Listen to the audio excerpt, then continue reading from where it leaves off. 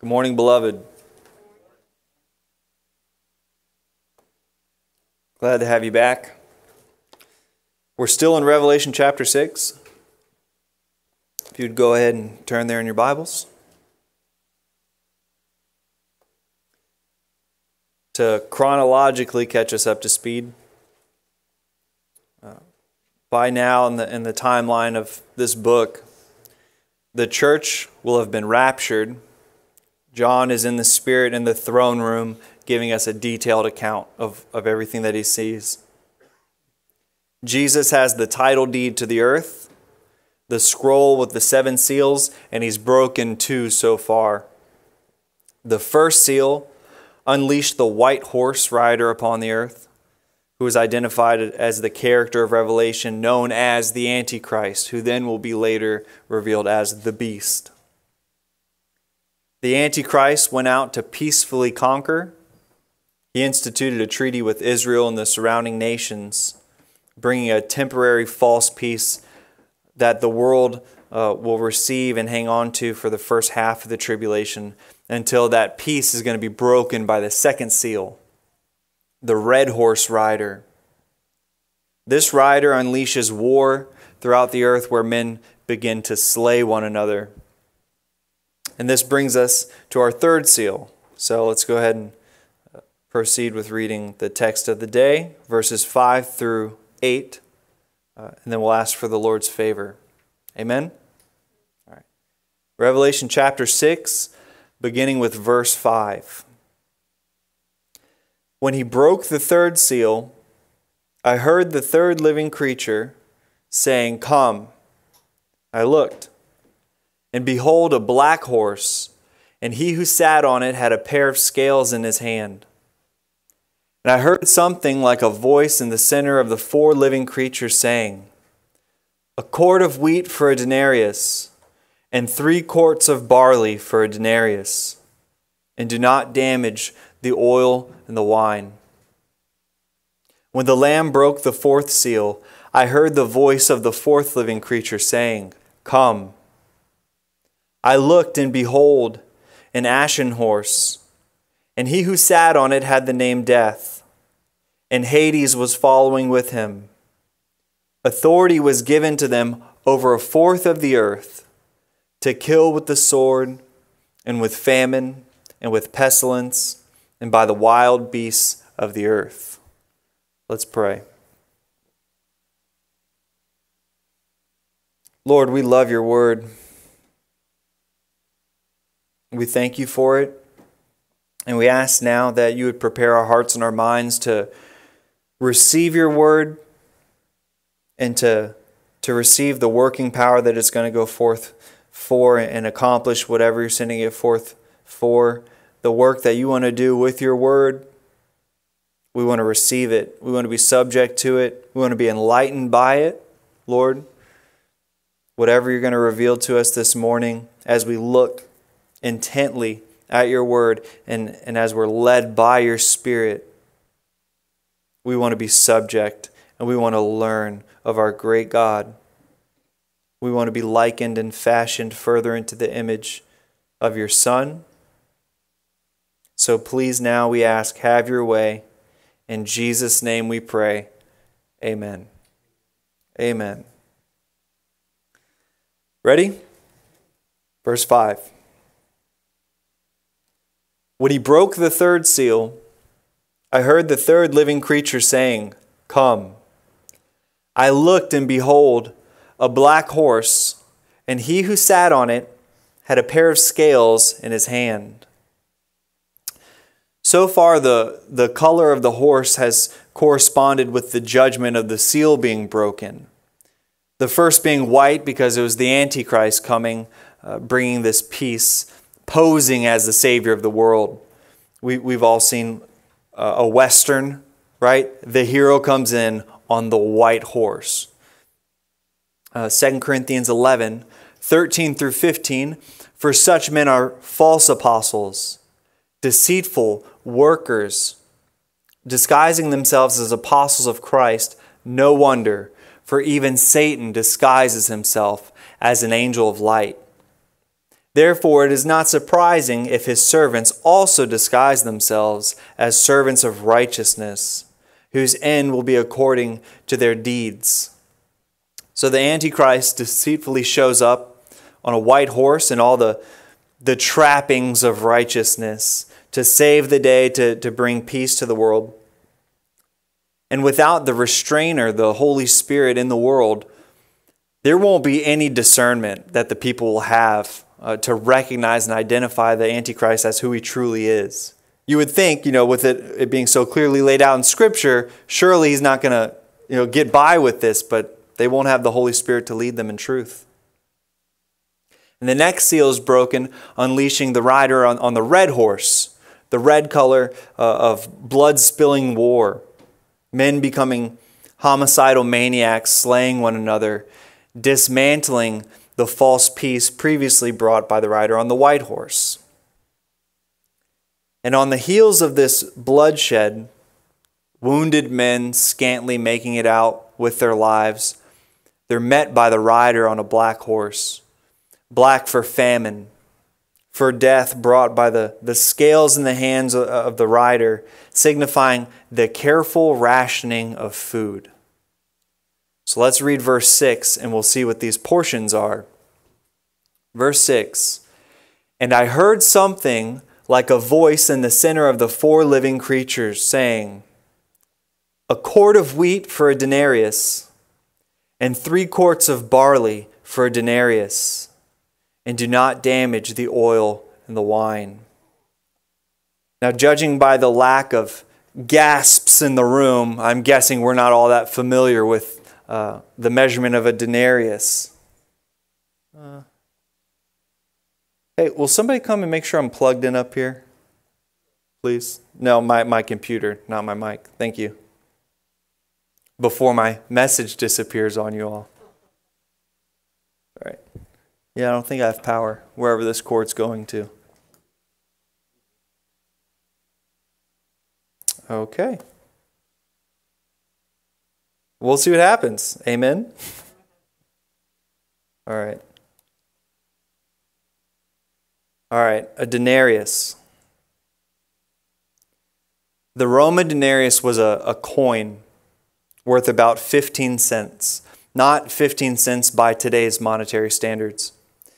In the wage scale of that time, it was common for a person to receive 1 denarius was 1 day's labor. This was fair, adequate payment by the employer. Consider the parable that Jesus told in Matthew 20 regarding the landowner who hired men to work his vineyard at various times throughout the day for the agreed upon wage of 1 denarius. And some of the workers became angry when the payment was given, not because it was insufficient, but because some of the men who didn't work as long as others got paid the same amount. So they weren't upset with the payment, but that other men were paid. So the denarius was the agreed upon wage for the day. It was for a man to live life on. For our thinking, we could probably imagine $200, right? For a man to live on and provide for his family, $200 should just about get the job done, barring that you don't live in Arlington or some very expensive place, right?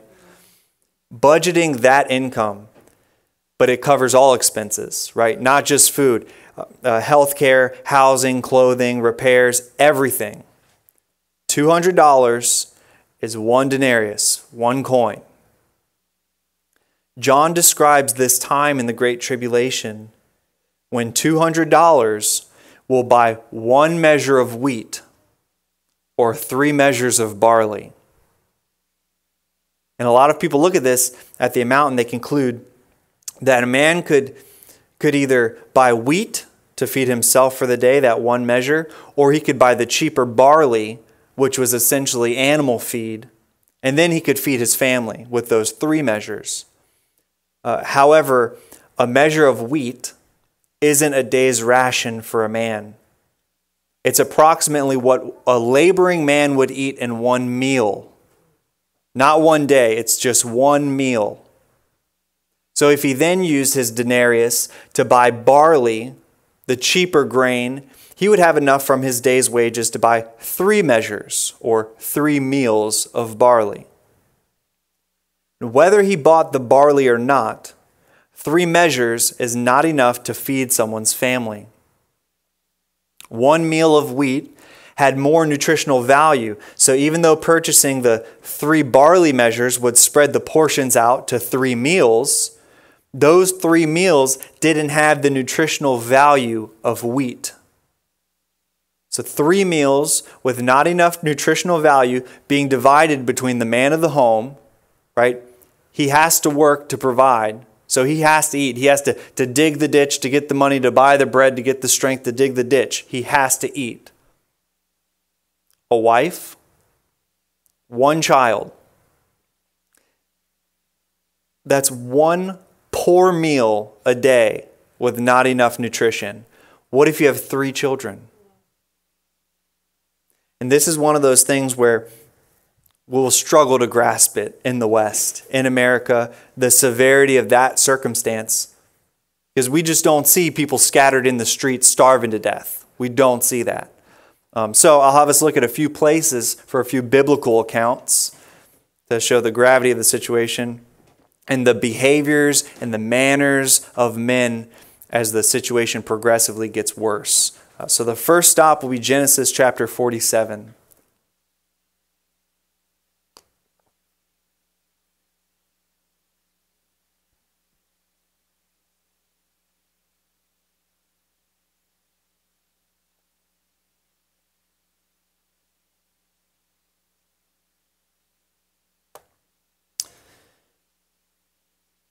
What we'll read is it's a great illustration of people dealing with a famine in the land. We'll get a good look at how starving people behave and the thought process of a starving man. Genesis 47, beginning with verse 13. Now there was no food in all the land because the famine was very severe, so that the land of Egypt and the land of Canaan languished because of the famine. Joseph gathered all the money that was found in the land of Egypt and in the land of Canaan for the grain which they bought, and Joseph brought the money into Pharaoh's house.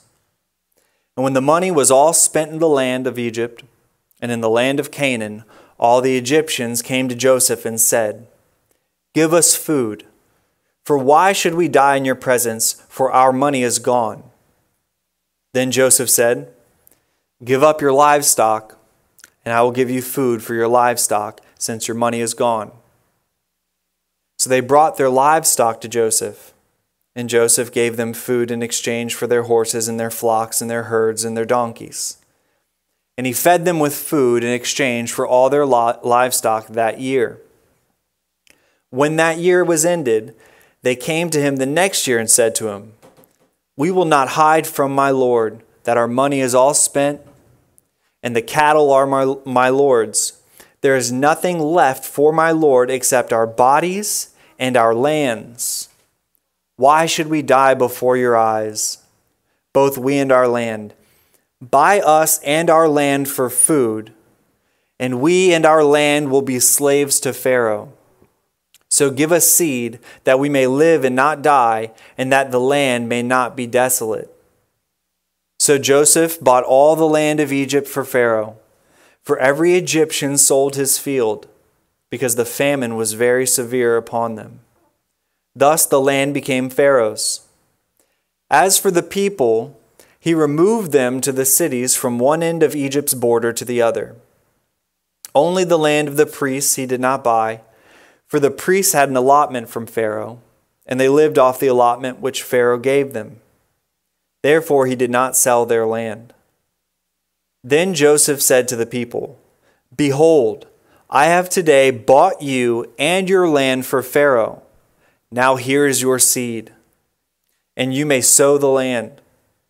At the harvest you shall give 1/5 to Pharaoh, and 4/5 shall be for your own seed, shall be your own for seed of the field, and for your food, and for those of your household, and as food for your little ones."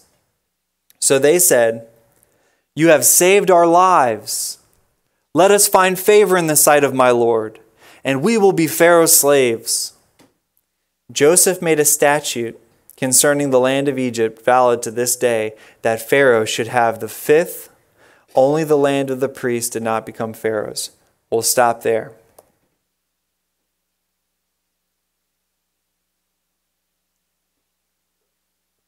Notice the progression that takes place. Man empties his reserves for purchasing food. He spends all that he has, and he doesn't have the ability to retain $1, 1 shekel. All of the money in Egypt is spent for food. And once the money was gone, all the way gone, right? Not just when money is tight, they are broke. There's still the need. So the people did what we see people do in our culture. Unfortunately, they usually do this for drugs or something like that. When all the money is spent, the next stop is the pawn shop. They sell off their belongings. And the people of Egypt begin to hamstring themselves by offering their livestock. Because it's not their grandmother's jewelry. This is their livelihood. This is how they make their living. This would be like if a mechanic were to go sell his tools. That's how short-sighted the people had become. And that's how little hope they had, how irrational their thinking became, until finally they sell themselves into slavery. And when we read that, we may wonder how crippled someone's psyche must be to get to the point where their freedom is on the table.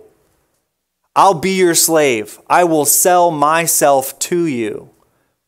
Because we live in America where the words of Patrick Henry are ringing in our ears, give me liberty or give me death.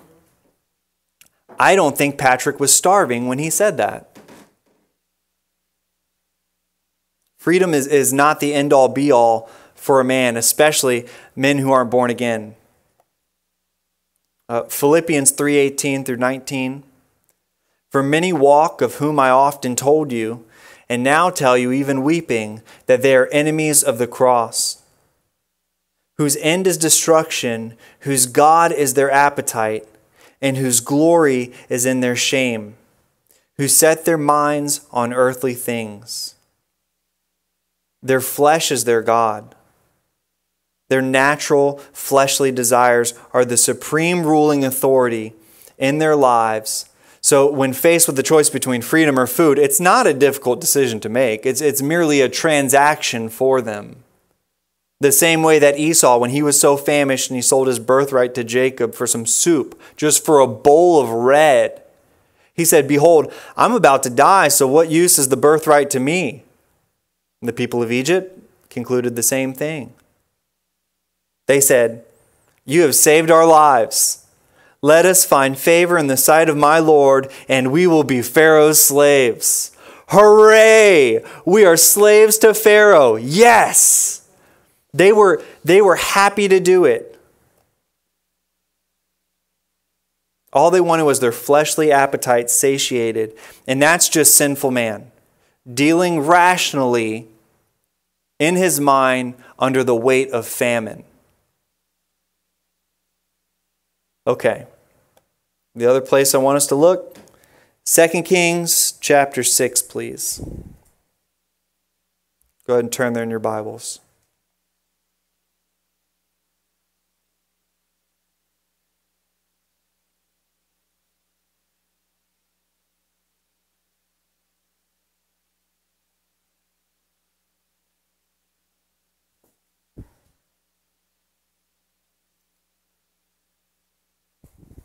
Don't mind me. 2 Kings chapter 6. What's that over there?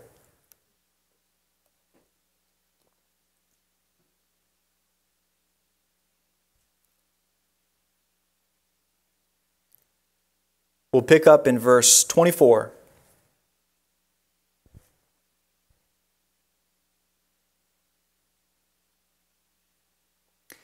Now it came about after this that Ben-Hadad, the king of Aram, gathered all his army and went up and besieged Samaria.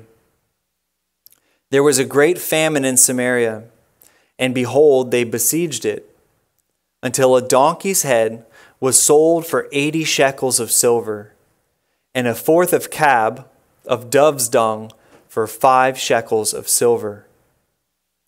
As the king of Israel was passing by on the wall, a woman cried out to him, saying, "Help, my lord, O king." He said, "If the Lord does not help you, from where shall I help you? From the threshing floor or from the winepress?" And the king said to her, "What is the matter with you?" And she answered, "This woman said to me, 'Give your son that we may eat him today, and we will eat my son tomorrow.' So we boiled my son and ate him, and I said to her on the next day, 'Give your son that we may eat him,' but she has hidden her son." When the king heard the words of the woman, he tore his clothes. Now he was passing by on the wall, and the people looked, and behold, he had sackcloth beneath his body. Let's stop there. In Genesis 47, we read about the famine, but where there were reserves of food. And when it came down to it, man would sell himself for food. For a sinful man, nothing else takes precedence over surviving, especially freedom. They gladly sold themselves. But now we're reading about a famine in the land where no one knew it was coming, right? Joseph knew it was coming, so he was, hey, we need to store up food for the famine. So no one has food stored beforehand. And on top of the famine, the king of Aram has come and is besieging the city to deplete any and all resources that they had, which was zero. So there was no opportunity for the people to sell themselves for food because there was no food. But the people had money. So people who have money, but they don't have food, what do? There was a great famine in Samaria, and behold, they besieged it until a donkey's head was sold for 80 shekels of silver, and a fourth of cab of dove's dung for 5 shekels of silver. That's not food.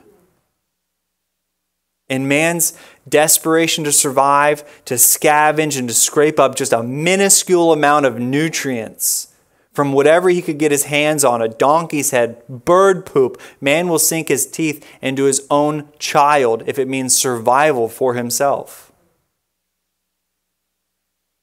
When the third seal breaks, there will be a world full of starving, sinful men that God is going to show firsthand what man is capable of. Men who think they have a detached sense of morality from God.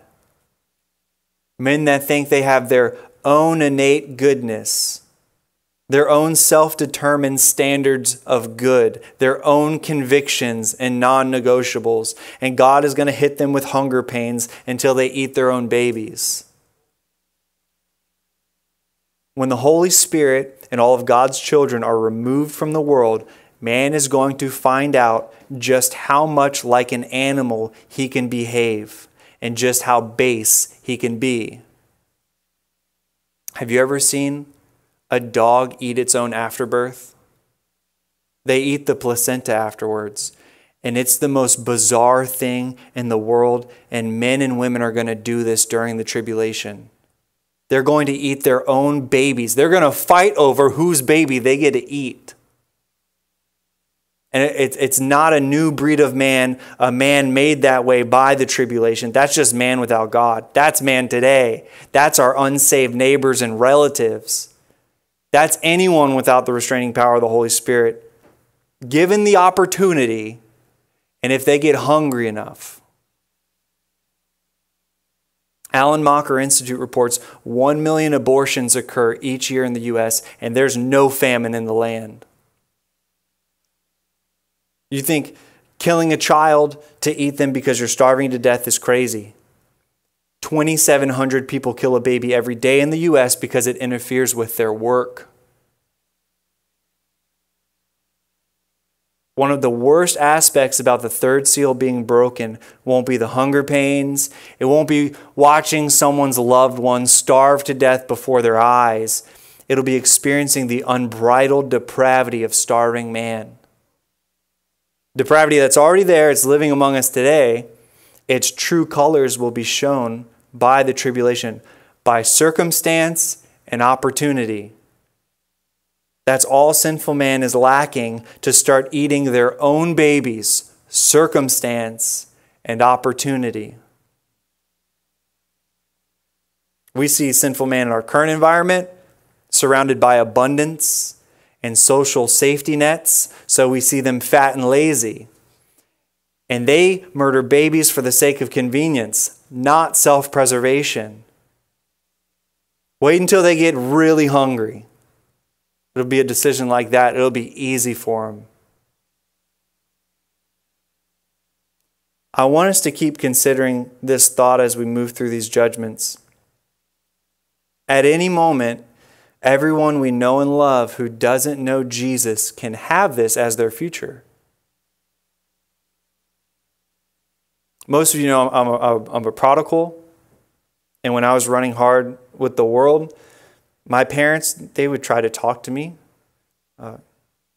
I'm sure like a lot of you, try to talk to some of your wayward children. And throughout that entire time, years and years and years of running, I remember one spiritual conversation I had. It was with my dad, and we were driving down some back road, and he just told me, you know, if the rapture happens, there will still be time for you to repent during the tribulation. And I didn't get mad at him. I didn't argue. I didn't say anything, and he didn't say anything else, and we just rode home in silence. And I wish more people told me more truth like that more often, instead of just talking about our shared interests. Amen? You guys can flip back to Revelation.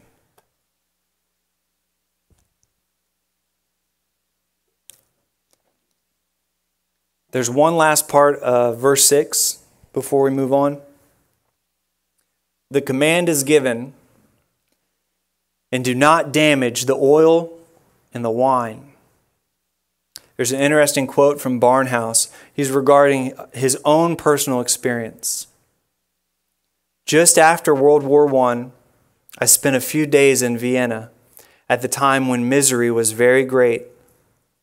There was a shortage of coal, and the police had ordered everyone off the streets by 9 o'clock. The city was filled with wealthy refugees from Russia and other countries. Walking along the boulevard one afternoon as the crowds were coming out of the opera, which began early to conform with the curfew regulations, I saw men with bare feet in the snow, their skeletons covered with rags, their ribs seen through the holes in the clothes which they attempted to cover their bodies. From time to time, there was blood on the snow from their feet. Out of the opera came men escorting women with fortunes and jewels upon them. Never have I seen more wonderful displays in any of the capitals of the earth. The beggars blocked the way of the fine limousines that came for the rich. I saw the men striking the beggars with their canes to clear the way for the women. Poor girls, not clad in the gaudy finery of prostitutes, but with poor clothing and wooden shoes, clattered about, clutching at the passerby, offering to sell themselves for a coin, which at the moment could be purchased for 1/500th part of a dollar. Mark well, there was no famine in Vienna. There was scarcity in the midst of plenty, but there was no hurt to the luxuries. End quote. This will be the circumstance, and there's a lot of different interpretations as to what's taking place here. Some will say that it's a comfort of the Lord given amidst the tribulation. I don't personally see that. I don't wholeheartedly subscribe to any of the interpretations, and I can't tell you 100% why God says don't damage the oil or the wine. But I suspect it's something to do with the reality and the symbolism of what oil and wine represent throughout the Bible. Oil is a luxury item. It soothes and brings healing. It softens and relieves. Oil in the Bible is a representation of the Holy Spirit. And when a man would become king, for instance, he would have oil dumped on his head, representing the Holy Spirit, to anoint them, to be filled and led by God's Spirit. And then there's wine. Psalm 104:15. And wine which makes man's heart glad, so that he may make his face glisten with oil, and food which sustains man's heart. Proverbs 31:6-7. Give strong drink to him who is perishing, and wine to him whose life is bitter. Let him drink and forget his poverty, and remember his trouble no more. In Ecclesiastes 10:19. Men prepare a meal for enjoyment, and wine makes life merry. So oil brings healing, and wine brings happiness, both of which had the ministry of pointing somewhere beyond the immediate physical work of healing and happiness. Oil pointed to the true anointing that comes from God by His Holy Spirit for the softening of the heart and the relief of the soul. Wine pointed to the everlasting joy that's only found in salvation through Jesus.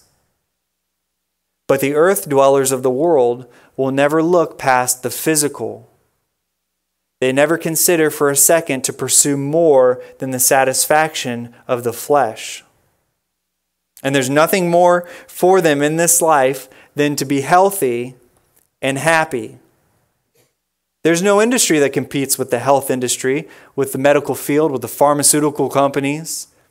People prioritize their health over everything except happiness, until they pursue their happiness to the point that it begins to inhibit their health, right? Someone will drink because it makes them happy, and they'll drink until they have liver failure. They'll eat McDonald's until they get diabetes, and then they have to dial it back. They have to strike a balance between their health and their happiness. Consider the prosperity gospel. How many people come to God not for God, but for health and wealth? These two items that the world is so convinced that's what life is all about, health and happiness. Whatever brings me these two things is all that I need. And there's going to come a time in the Great Tribulation where that's all they have. Wine and oil. The things that took precedence over everything else in their life. And it's not going to do anything for them. A starving man doesn't want wine. It doesn't make him happy. It makes him sick. Ingesting olive oil, it expedites digestion. But there's no food to digest. What effect do you think that will have on an empty stomach, or wine on a starving stomach? These luxury items that the world is left with will do nothing for them except make them sick, and you won't be able to pay them to touch them. And all that anyone will want is bread. Jesus said in John 6:33, "For the bread of God, that which comes down out of heaven and gives life to the world." Then they said, "Lord, always give us this bread." And Jesus said to them, "I am the bread of life. He who comes to me will not hunger, and he who believes in me will never thirst." That's irony. They rejected Jesus being the bread of life for eternal life, and now they're begging for bread for life for a day. Day by day, one day at a time, scraping together enough wheat or barley just to make a little hamburger bun of a loaf of bread, using balances and measuring out portions unfit even for a small child. And they still won't allow the words of Jesus to penetrate their heart. They'll be cursing the wine and the oil. "Give me bread. I need bread." Man doesn't live by bread alone. It still won't click. Men still won't call on the name of the Lord. And while they're making new notches in their belt to cinch it down further and further, daydreaming about sinking their teeth into their neighbor's baby, It wasn't that long ago when it was Thanksgiving dinner at Grandma's. 1 Thessalonians 5:3, while they were saying peace and safety, then destruction will come upon them suddenly, like labor pains upon a woman with child, and they will not escape. The world's head is going to spin at how fast all of this will unfold. You all remember the food shortages that happened a few years ago, right? The whole country was caught off guard. We got things off the shelves that I had never eaten before, right? But it's what was there, so we ate it. In the tribulation, the world is going to get hit with hunger pains like labor pains. It's going to be sudden and inescapable. I'm so glad I won't be here for it. As I read on, every seal that's broken, every trumpet blown, every bowl poured out, I keep thinking the same thing. I'm so glad I'm not going to be here for it. Let's look at our next seal to break. Verses 7 and 8. When the Lamb broke the fourth seal, I heard the voice of the fourth living creature saying, "Come." I looked, and behold, an ashen horse, and he who sat on it had the name Death, and Hades was following with him. Authority was given to them over a fourth of the earth, to kill with the sword, and with famine, and with pestilence, and by the wild beasts of the earth. Keithley said this, quote, "The color of this horse is ashen, a pale or yellowish green. The same Greek word is used in Revelation 9:4 of green vegetation.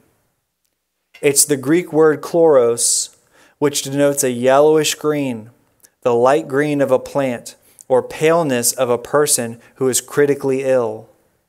Our word chlorophyll or chlorine comes from this word. We are told the name of this horse is Death, and that Hades follows. Death refers to the physical death, not annihilation. Only the physical body is claimed. Hades refers to the underworld, the prison and temporary quarters of the souls of unbelievers between their death and the time of the great white throne judgment. This is the compartment called torments in the parable of Luke 16. Luke 16, 19 through 24. Now there was a rich man, and he habitually dressed in purple and fine linen, joyously living in splendor every day. And a poor man named Lazarus was laid at his gate, covered with sores, and longing to be fed with the crumbs which were falling from the rich man's table. Besides, even the dogs were coming, licking his sores. Now the poor man died, and he was carried away to the angels, by the angels to Abraham's bosom. And the rich man also died and was buried. In Hades he lifted up his eyes, being in torment, and saw Abraham far away and Lazarus in his bosom. And he cried out and said, Father Abraham, have mercy on me, and send Lazarus so that he may dip the tip of his finger in water and cool off my tongue, for I am in agony in this flame. The fact that Hades is involved here in this seal would suggest that these mass casualties will die in their sin outside of Christ. They'll go to hell just like everyone outside of the tribulation who dies without a life-saving faith in Christ Jesus. For those who convert during the tribulation and then die via persecution, tribulation saints as they're called, heaven is their soul's destination, not Hades. So to the pale horse rider, authority was given to him to kill over a fourth of the earth's population. By war from the red horse, famine from the black horse, pestilence is death by disease and plague, certainly brought about by the sheer constant surrounding of corpses. Everyone will be dead. A quarter of the earth's population by today's number is 2 billion people that go to Hades. Take all of North America, all of South America, and all of Europe. Gone. And man is going to be so weakened and sick and frail that the ones who are still hanging on, the wild beasts of the earth are going to be emboldened, and they're going to start picking man off. Years ago, I was on a mission trip in Kentucky with my wife, and we were up in the hollers, and we did an afternoon trip to a veterans center. Brought him some boots and gave testimony. And there was a man there. He was a mountain of a man. He was tall, and he looked like a statue, like he was made out of stone. He was at least 70, but he was a man's man. He looked like he was raised by wolves. And he told me where he used to live before he was at the center, before he got to where he was. He had a cabin up in some mountain in Kentucky. He lived there by himself. He said there wasn't anyone else around for miles. In any direction, he was the only one. And he said that the deer and the elk and the bear, they'd come eat out of his hand. He was probably the only man that they ever saw. And generally, animals are that way. They don't see people and see lunch. Unless they're provoked or trained a certain way, they're not naturally bold and hostile toward humans. God made them that way. Genesis 9:2, God said, "The fear of you, the fear of man, and the terror of you will be on every beast of the earth and on every bird of the sky." And that's going to change. When men have halfway slain each other and they're barely hanging on, bleeding all over the place, and buzzards are circling above, they're going to hear wolves and bear and coyotes and the pitter-patter of dogs' feet, and next thing you know, they're being eaten alive. What the rulers of ancient Rome did to the Christians in the Colosseum, feeding them to lions and hungry dogs for sport and entertainment, God is going to unleash the entire animal kingdom on mankind. All of the wild beasts of the world are going to move in and circle the inner cities and start hunting people. I would much rather view this from the throne room than trying to evade a cheetah that's escaped from the Luray Zoo. Amen? Everyone can amen that. Especially those who don't look like they get around as fast as others. Right?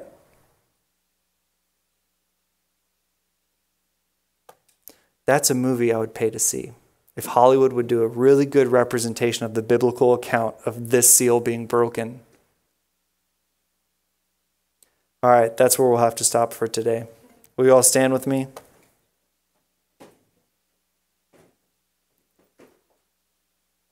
There's not a whole bunch of upticks to end on throughout the judgments that we read about, except you don't have to be there.